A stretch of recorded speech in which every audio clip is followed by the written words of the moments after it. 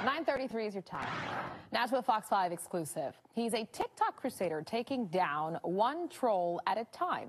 The man is a mystery to his more than 3 million followers, only seen in masks and in silhouette.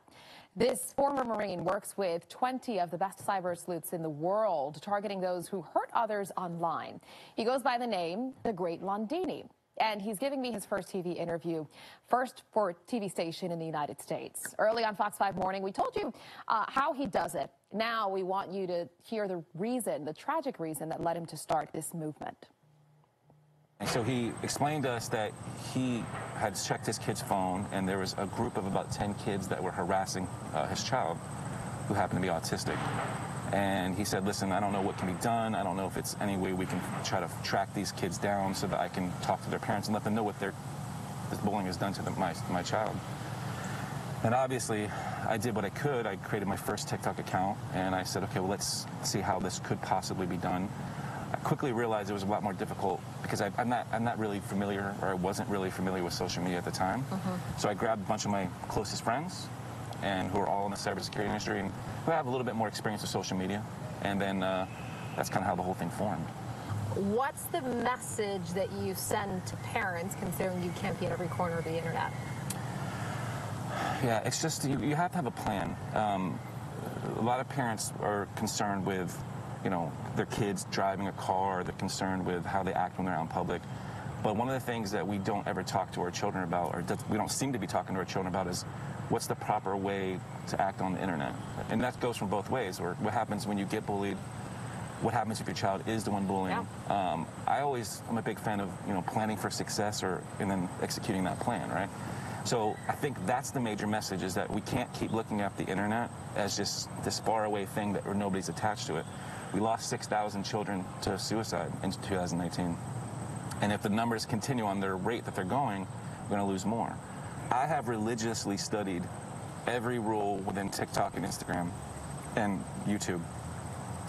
So the best reason I've been given by TikTok was I'm a violent extremist, or I'm endangering children, and then their most popular one is harassment and bullying. So the shorter answer for that is I don't know why we've been banned, because none of the reasons have ever aligned with the content. Right.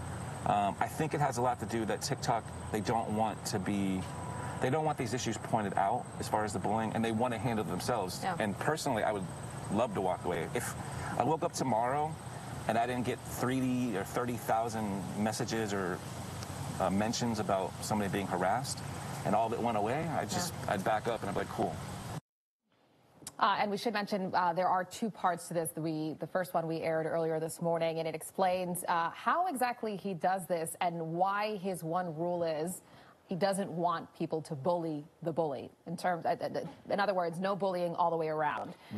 So it's interesting to me because he's very adamant, especially in your first part, about he doesn't like that people can be anonymous and do bully, and yet he's totally anonymous. Yeah. So he does it for his own safety.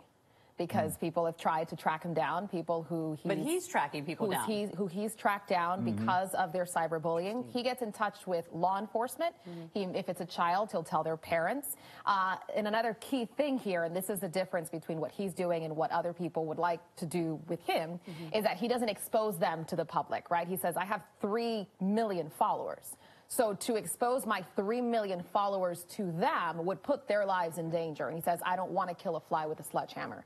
I want them to be held accountable. And so he'll go to the authorities if it warrants that, or to a parent. Interestingly enough, he says sometimes parents are like, thank you so much for letting me know what my child did. Other times it's, mind your business. Yeah, I'm not surprised at that. Getting help at some point, because he has a lot, doing all of this by himself. So he has about 300 people on his team who look through these 3,000 to 4,000 mentions that he gets per day, and then he also has these 20 cybersecurity experts who also help him track down these people. Why like the scary mask and all that? I think it's just part of the attention, right? I mean, it gets people's attention when he wears this dramatic mask. But and the 3 to 4 million followers that he has now, he managed to get that in 3 to 4 months, because this is the 4th account he's had to open because they've been shut down before. Wow. So the interest is there.